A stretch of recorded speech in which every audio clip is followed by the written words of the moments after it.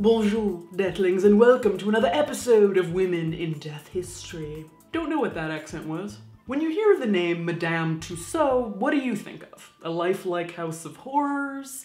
Eerie celebrity wax replicas? No, Mamati! Madame Tussaud was so much more than a maven of waxwork tourist traps around the world. An artist, survivor, and handler of the dead, today we tell the surprising story of Madame Marie Tussaud.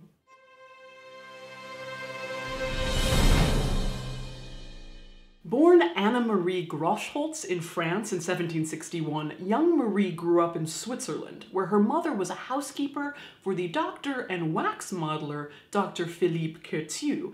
It was Curtieu who taught Tussaud the art of wax. After moving to Paris with her mother and Curtieu in 1765, Tussaud's talent with wax was noticed by the royal family, and she was allegedly asked to live at the Palace of Versailles as an art tutor to Louis XVI's younger sister, Madame Elizabeth.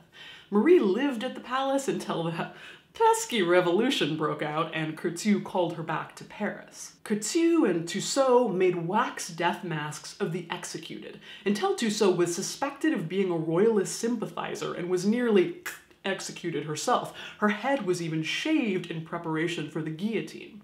Luckily, her association with Curtieu got her released, and Tussaud continued her work of picking through mass graves of decapitated individuals in search of dead celebrity heads. Marie Antoinette, Robespierre, with which to make death masks. It was gruesome work, but it saved her life. After the revolution, she married a useless man named Francois Tussaud, whom she promptly abandoned, and spent the rest of her life showing her wax figures throughout Britain and Ireland. She opened her first permanent waxwork exhibit in 1835 on Baker Street in London. Dying at the age of 88, her sons carried on her legacy, expanding it to the empire we now know as Madame Tussaud's Wax Museum. But before the hokey museums populated with gleaming Elvises and Together Forever Brangelinas, Marie Tussaud was a woman whose life was literally saved by her work with the dead.